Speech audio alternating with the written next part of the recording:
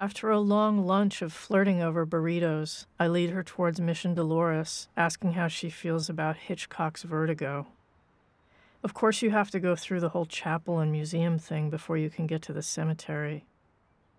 I give her my charming, or else tedious, jam-packed geographical history lesson outlining the colonization of New Spain, the Mexican independence of 1821, and the Mexican-American War, while we stand in front of the 1939 World's Fair diorama version of the original Mission. We then move on for more leisurely flirting in the cemetery, so I can show her the low-angle shot setup of Jimmy Stewart stalking Kim Novak. We make a quick dash through the gift shop and emerge back to the harsh sunlight of the real world. It's like coming out of a movie.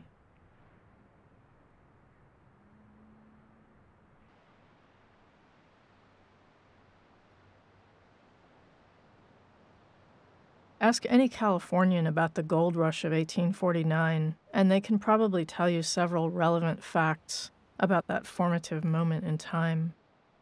That same person's historical knowledge is much less likely to extend 1 year back to the state's far more significant historical moment of 1848, the year in which the Republic of Mexico ceded to the United States the states of California, Nevada, and Utah, as well as parts of Arizona, New Mexico, Colorado, and Wyoming, by signing the Treaty of Guadalupe Hidalgo, ending the Mexican-American War.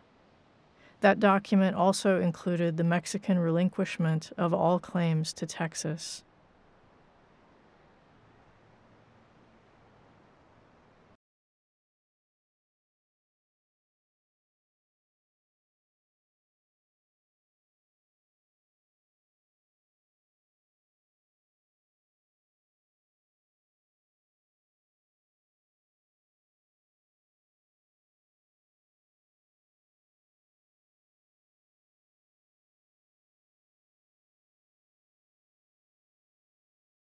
Historians of the Mexican-American War often emphasize the idea that Mexico was not successfully governing the territory or its people because the area was so far-flung and sparsely populated. This evidence is cited to point towards the conclusion that the American takeover was inevitable and not so much an act of outright aggression as a foregone conclusion.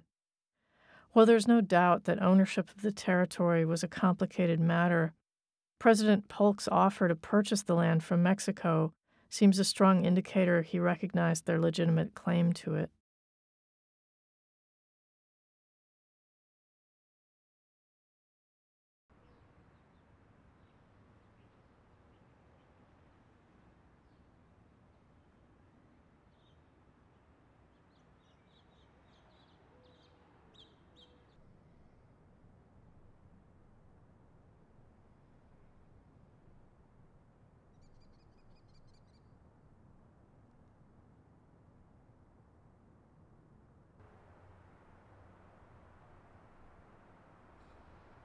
Spending time in Los Angeles, I crossed paths with so many women, all mostly unavailable somehow, straight, married, crazy, what have you.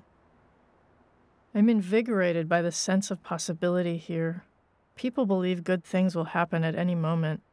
Their openness to new opportunities reflects an unrealistically optimistic worldview, which is either infectious or geographically instilled, like some Golden State version of Jerusalem syndrome.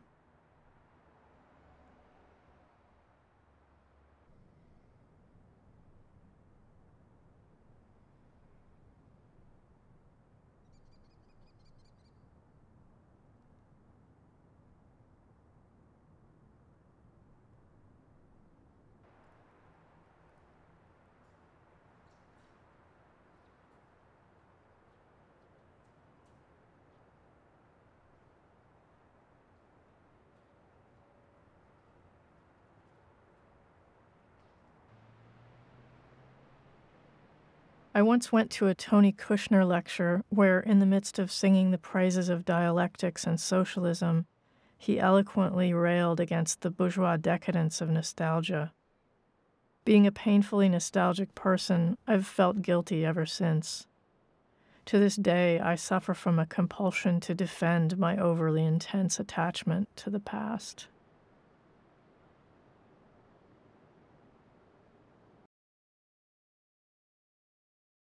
I run about the country a few weeks each year making speeches. Since I'm a playwright, I'm expected to talk about the theater, the only subject about which I'm presumed qualified to speak, but I'm not qualified to speak about it, really. I've only been doing it for 13 years. Maybe when I'm 80, I'll be qualified, and no one wants to hear about the theater anyway. So tonight I'm going to talk about socialism, about which I'm not qualified to speak, and no one wants to hear about socialism either, but at least you're no worse off than if I talked about theater. Everything new is better than everything old. The bad new things instead of the good old things, wrote that great dialectical playwright, poet, and theorist Bertolt Brecht. I love the rigor of that challenge, to be able to risk the satanic temptation and to retreat backwards towards what's easy, familiar, and safe, the remembered past, which is always misremembered, to always be on guard against nostalgia, to be able to see the future in the bad new things.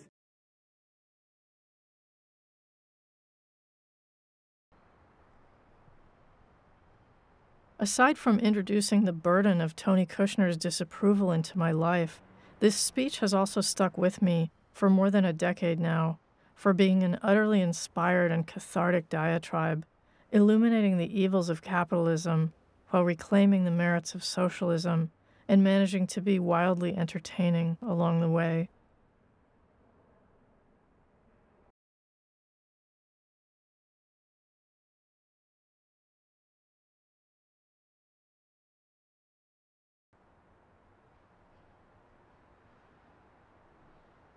In the same way that outdoorsy people experience feelings of calm and wholeness from spending time in nature, there are also those of us who discover a profound serenity in the man-made environment of yesterday.